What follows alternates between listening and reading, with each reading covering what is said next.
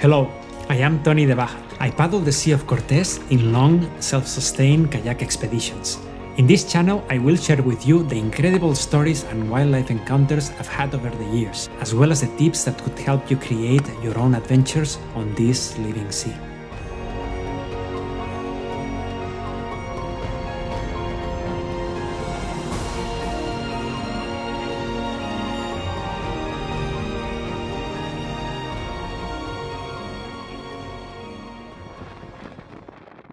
Back in 2011, I was stuck on a beach on Isla Carmen, close to Loreto, because of a powerful norte windstorm.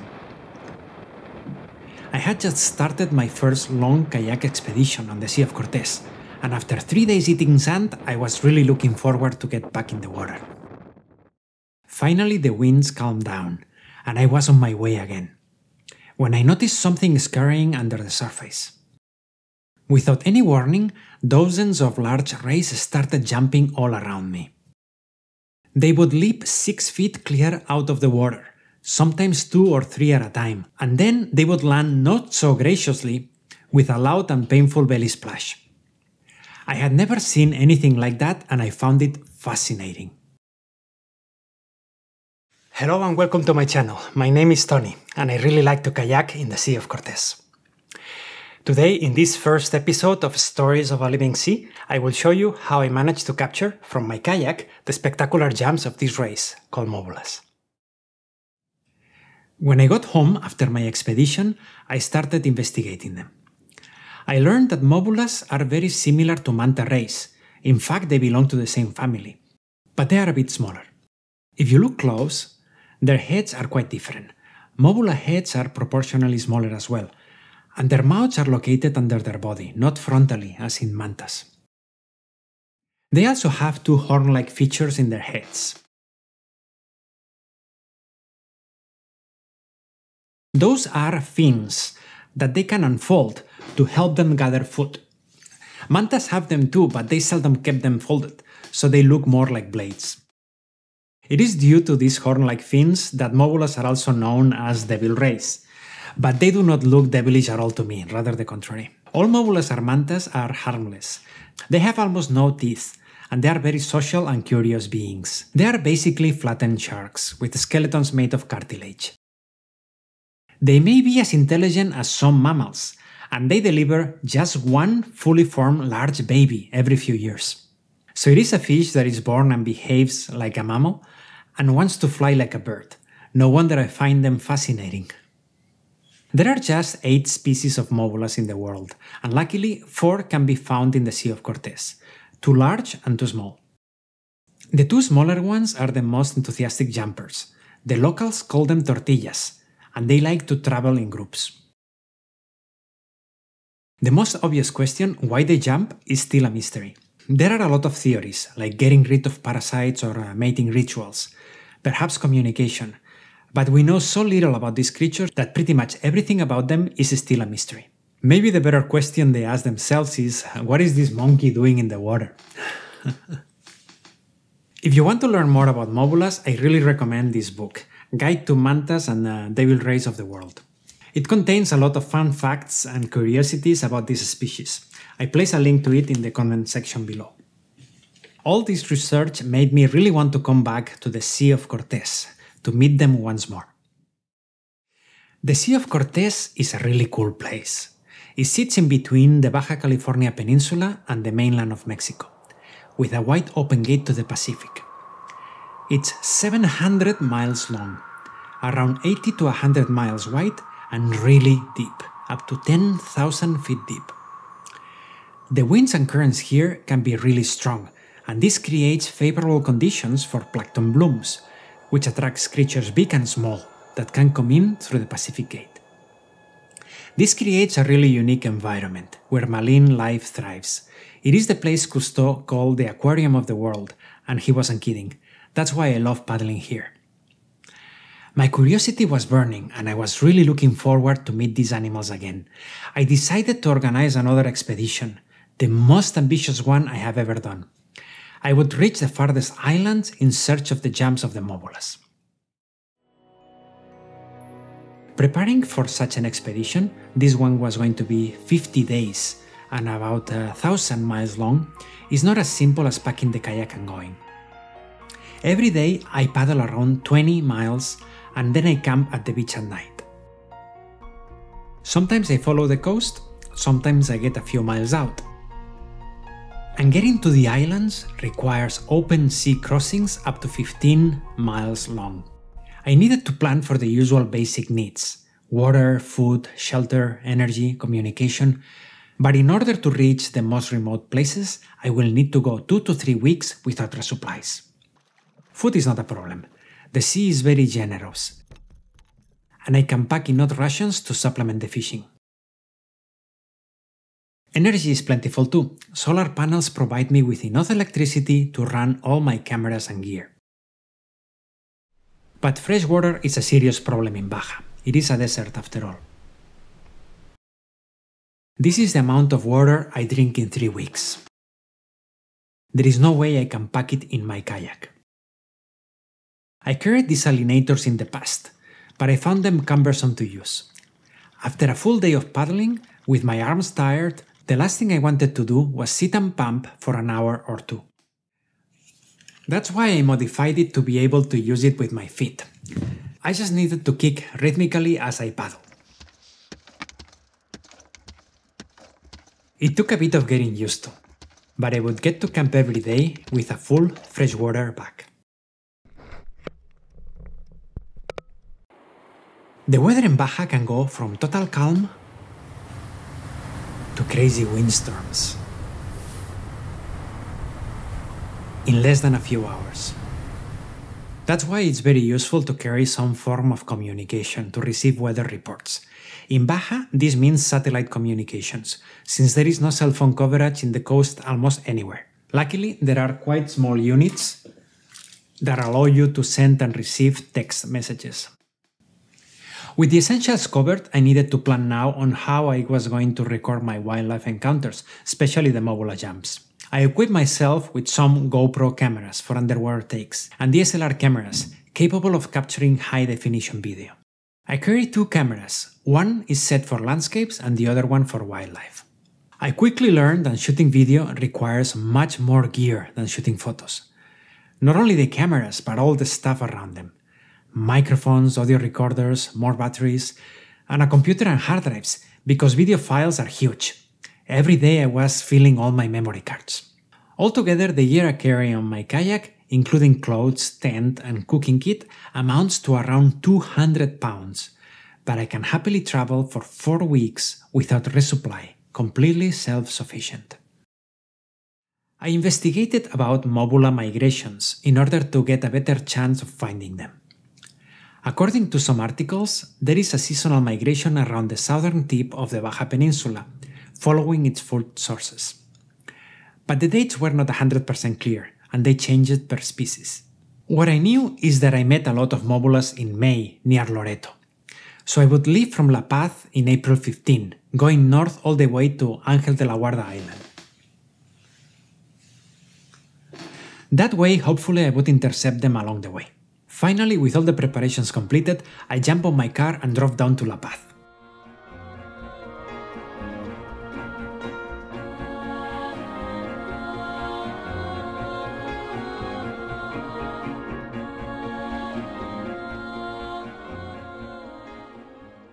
Pretty soon after launching, I started finding jumping mobulas, which was great.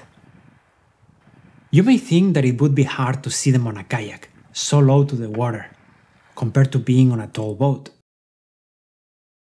But in fact, kayaks have a big advantage. Kayaks are silent. I mainly use my ears, not my eyes, to find them. With no motor or mechanical noises, on a calm day, I can hear very well every detail around me. Once I hear a mobula jump, I point my boat towards it and paddle close enough to photograph it. Luckily, mobulas don't seem to be in a hurry to go anywhere when they are jumping. Actually, because you are so low in the water, you are looking up to the mobulas when they jump. This results in much more interesting pictures than shooting down at the mobulas from a tall boat. It's similar to when you take a picture of a singer in a stage. Photos look better from below than from above. But by far, my favorite reason for using the kayak is that I don't think you can get any closer to the water in any other boat. You almost feel part of the sea. You are connected and can sense every movement it makes. And when you have an encounter with one of the many intelligent creatures here, you feel a sense of kinship that it is hard to describe. You are both travelers on the same environment, just on different sides of the surface. The shape of the kayak must look familiar to them. It feels like they are observing you with as much curiosity and wonder as you are observing them.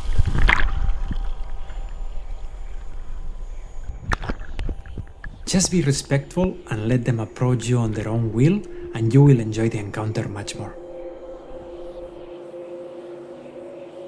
And try also to remain on top of the food chain if you can. The expedition was going very well. I had many amazing wildlife encounters and unforgettable experiences.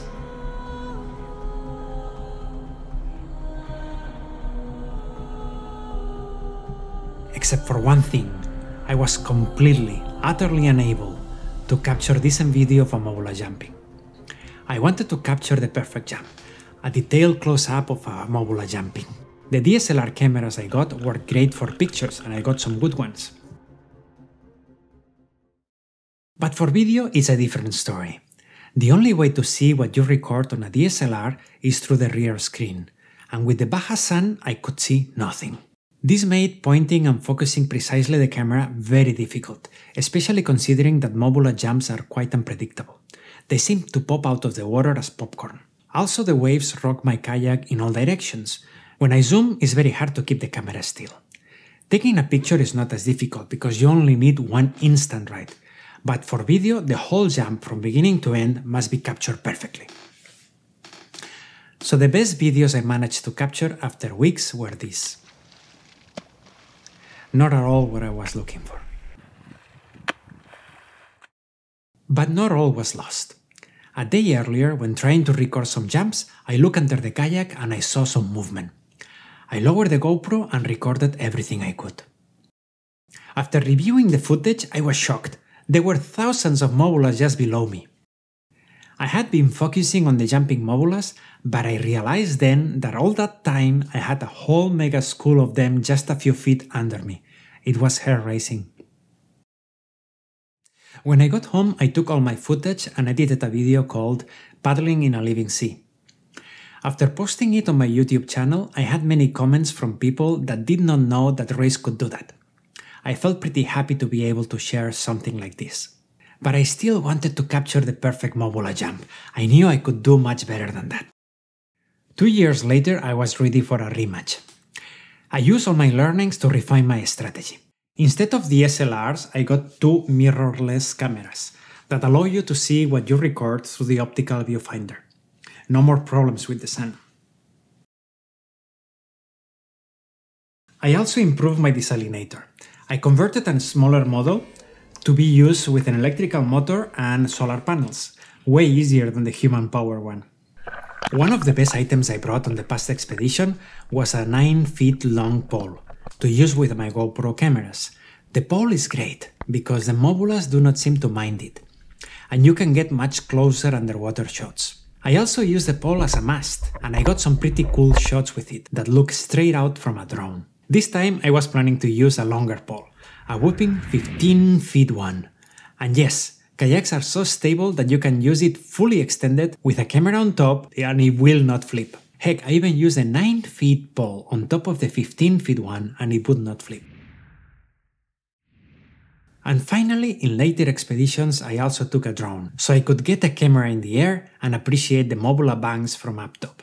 It's amazing to think that all this gear runs simply with the Baja sun. For the 2015 expedition, I set the launch date on May, leaving from La Paz, going again north. Doing something like this is not easy. I faced many obstacles. My kayak keel worn down so much that I got a hole in the hull, and I almost sank. I had long days of paddling without seeing any animals. The Blanca hurricane chased me. Bees. Noceums beat me raw, till I wanted to tear my skin away. Sí. Creepy crawlies. Scorpions. Spiders. Snakes. And stingrays. Things broke down. The heat. Windstorms. Sandstorms. And big waves. Big seas.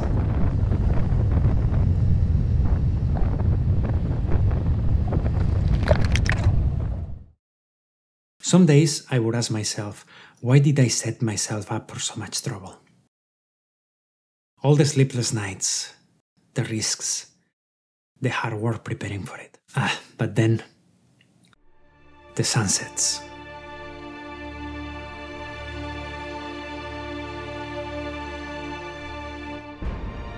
The nights.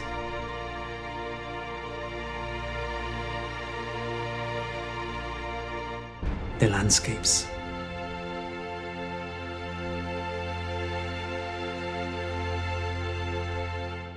The encounters.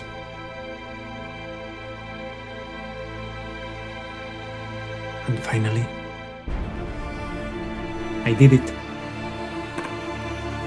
I was able to find and shoot many jumping mobulas. Frontal jumps and slow motion. The new camera combination worked great, and finally I was able to record the jumps with much more detail.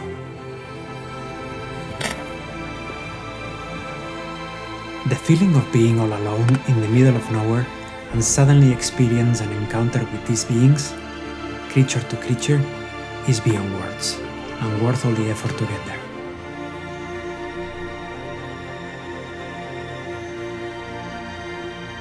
I realized that a single individual would jump multiple times, and I used that to my advantage.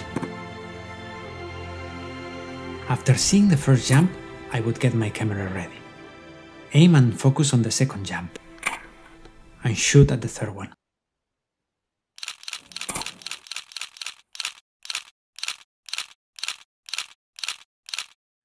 I was getting pretty good at estimating where the ray was going to pop out of the water in the following jump, and this helped me to get much better shots. I also got better underwater clips, but I learned the hard way that the movement I saw under the kayak is not always what it seems.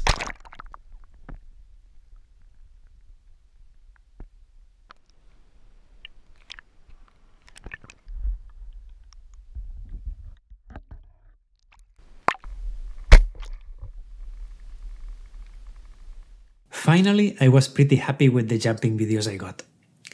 With each new encounter, I was getting more and more familiar with the mobulas, and I got better and better recordings. When I thought I had seen it all, after reaching the island Ángel de la Guarda in Baja Norte, I was startled by a large splash, like a whale's tail hitting the water, but I couldn't find signs of whales anywhere. After several days listening to that, I finally saw who was responsible. Huge mobulas, different than the ones I knew. They travel alone and jumped explosively, but only once. I could only capture this jump on video. What it is significant about these mobulas is the way I saw them feed.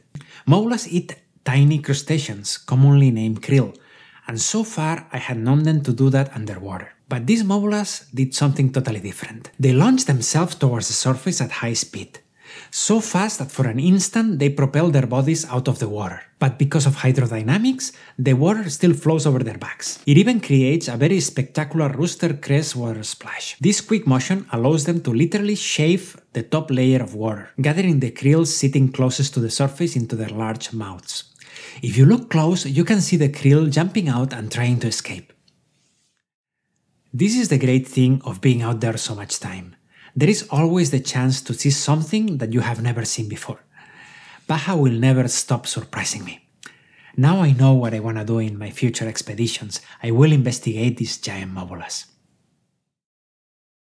When I came back to civilization, I edited my best takes and published the video Angels of a Living Sea. You can find it in my YouTube channel and clicking here. This work completes a story that began 8 years ago in a beach near Loreto. I hope you like it. Well, if you like this content and want to see more in the future, please subscribe, and I hope to see you soon in another episode of Stories of a Living Sea.